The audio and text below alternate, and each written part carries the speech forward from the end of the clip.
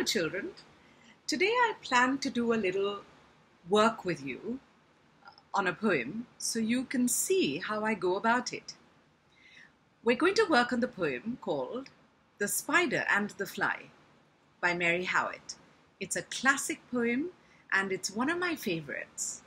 So there are two characters in the poem. One is a spider and the other is a fly. Now, I think I want the spider to be male and I want the fly to be female. Merely because the story goes like this. The spider tries to trick the fly into coming into his parlor so he can eat her up.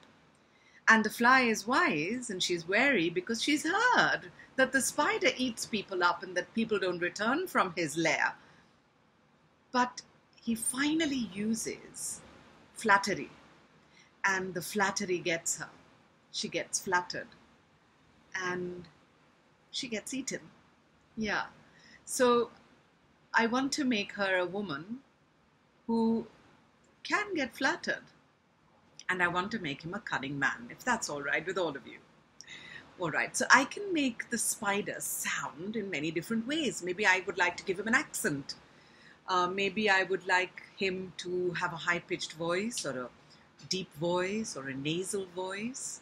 I've got to figure out what I want him to sound like. So let's try some different voices, all right? Okay, so I can make him Italian because, you know, they know how to schmooze the people. So I can say, will you, oh, that's Russian, sorry. Will you walk into my parlor? Said the spider to the fly.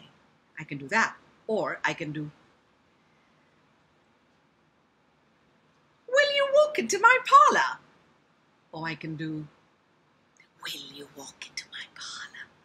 Or I can do, will you walk into my parlor? I can choose whichever one I want. So let's go with,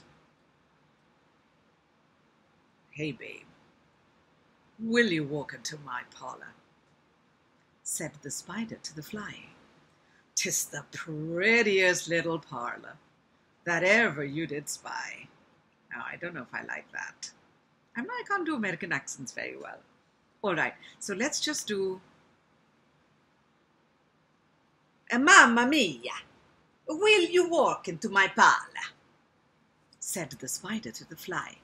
'Tis the prettiest little parlor that ever you did spy.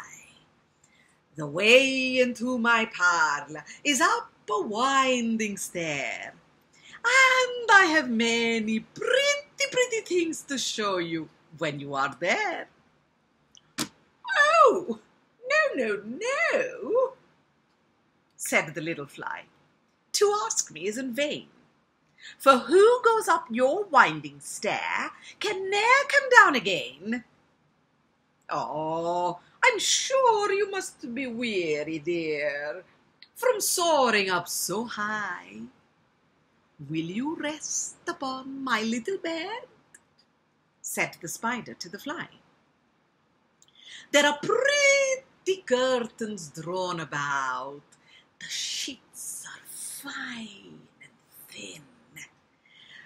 And if you would like to rest a while, I'll snugly tuck you in. Oh, no, said the little fly, for I've often heard it said, they never wake again who sleep upon your bed.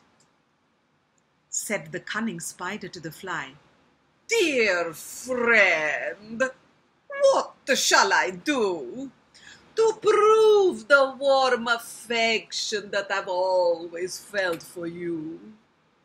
I have within my pantry good store of all that's nice.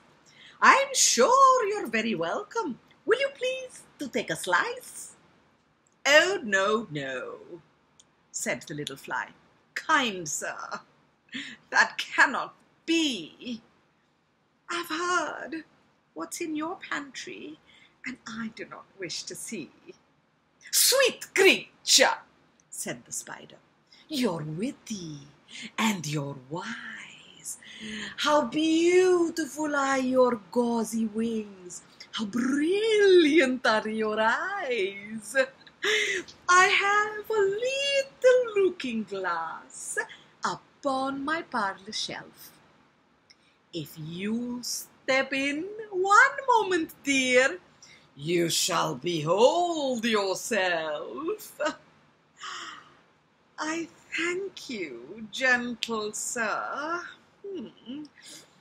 she said, for what you're pleased to say, and bidding you good morning now, I'll call another day. The spider turned him round about and went into his den. So he wove a subtle web. Oh, sorry, for well he knew that silly fly would soon be back again. So he wove a subtle web in a little corner sly, and set his table ready to dine upon the fly. Then he came out to his door again, and merrily did sing, "Come hither, hither, pretty fly, with a pearl and silver wings.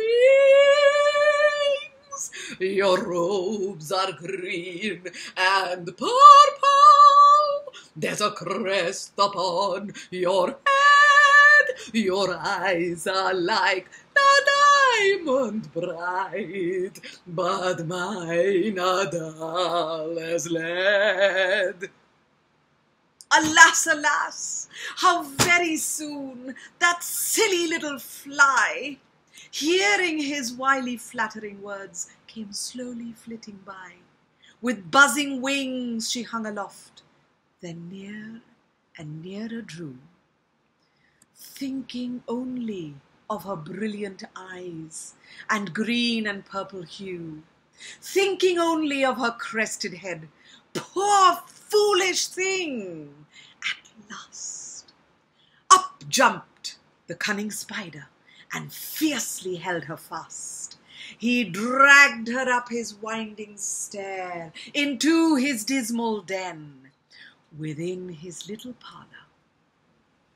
But she ne'er came out again. And now, dear children, who may this story read, to idle, silly, flattering words, I pray you ne'er give heed. Unto an evil counsellor, close heart and ear and eye, and take a lesson from this tale of the spider and the fly. Thank you. I hope you liked that. There's a good moral at the end there. Flattery will get you in real trouble, being flattered and allowing it to touch you. So thank you so much for listening.